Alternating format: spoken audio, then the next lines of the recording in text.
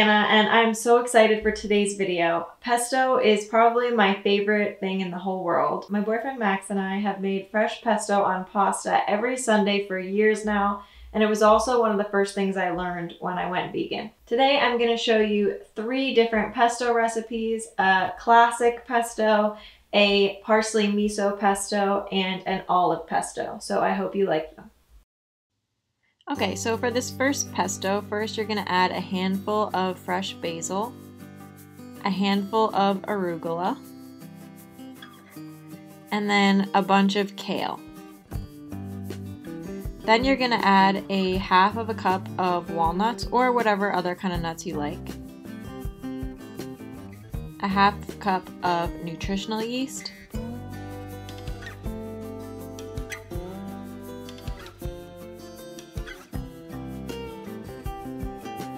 juice from half of a lemon,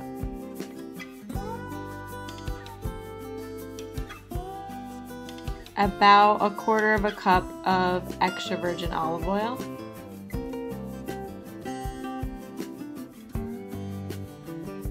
two large garlic cloves, and then some salt and pepper to taste. Then you're going to add your pasta to the boiling water.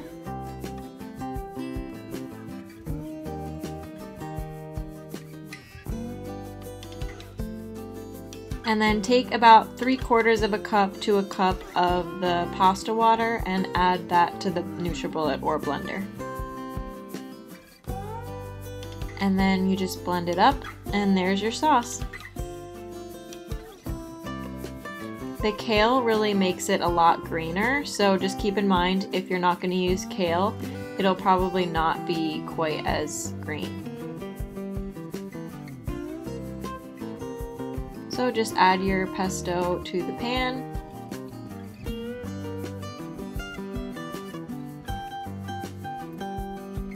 And then add your pasta, and it's as simple as that.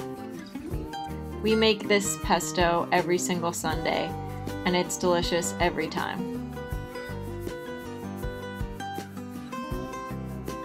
You can also add whatever other veggies you want, or just have it on its own.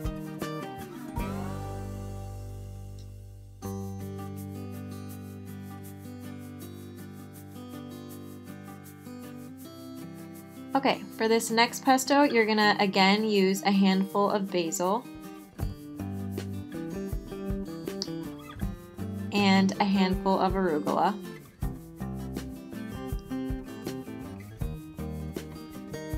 and half of a lemon,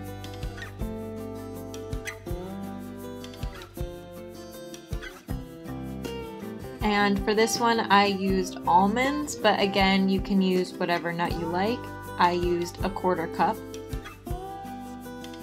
And then again, some olive oil. If you want to use less olive oil, just make sure to use more pasta water. So then you're going to use a 1/4 of a cup of sun-dried tomatoes, a 1/4 of a cup olives, and then salt and pepper to taste.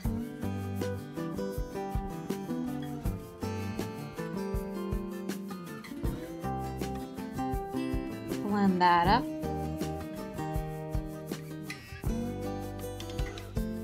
And then I use some tricolor pasta for this one. And just like the last one, make sure to add some pasta water in there to loosen the sauce up a little bit. And I ended up adding some kale, like I said, just for a more green color. It won't change the flavor all that much if you're not using much.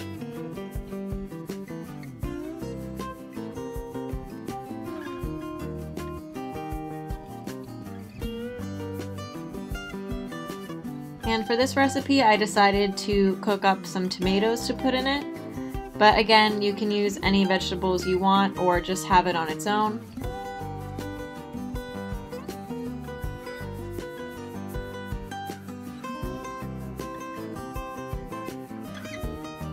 So once those are done, just add your pesto to the pan. And then add your pasta back in.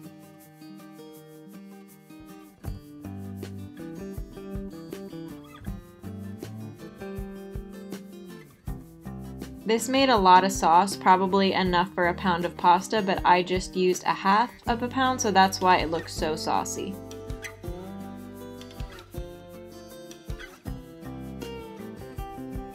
Okay, and for this last recipe, I decided to use some whole wheat penne. So you're gonna add a big handful of parsley, a smaller handful of fresh basil, and then a big tablespoon of white miso paste, and a tablespoon of olive oil, and then whatever nuts you want, and another clove or two of garlic, depending on how much garlic you like, and then juice from half a lemon. Salt and pepper to taste, and some pasta water. So a lot of these pestos obviously use the same ingredients, just mixing up a few of them to kind of spice it up a little bit. I added some nutritional yeast,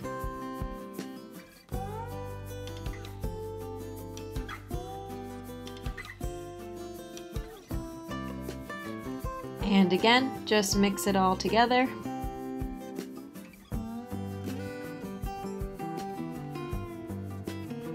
If you're a parsley fan, you will definitely love this one.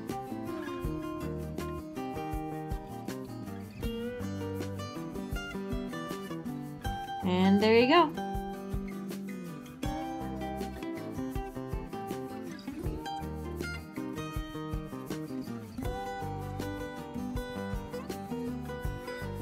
Thank you so much for watching. I hope you try one of these pestos out soon. The recipes are linked in the description box below, and you can find more at pbpasta.com or at Plant Based Pasta Party on Instagram.